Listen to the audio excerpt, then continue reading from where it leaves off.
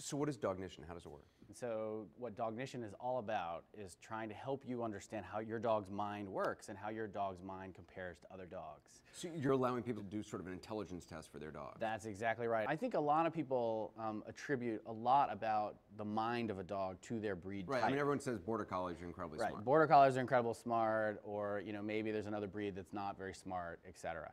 Well, what we're seeing in our data from lots and lots of people contributing really high quality data is that breed is communicating very little about these different types of intelligence. So dogs are much more individuals than they are linked to a breed. That's exactly right. Yeah, I think a lot of people, attribute a lot to breeds and how breeds probably communicate a lot about a dog's mind. So, we can go look at that, and we can actually go look at real data. We can choose two breed groups to compare. Let's look at sporting dogs and toy dogs. So this is all the data on sporting dogs. And then what we'll do is we'll go to toy dogs that you wanted to see, and we can compare them.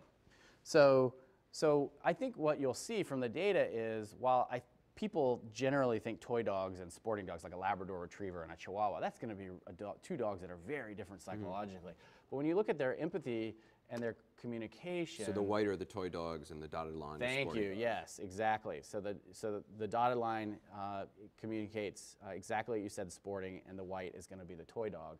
They're not that different in terms of how they're performing.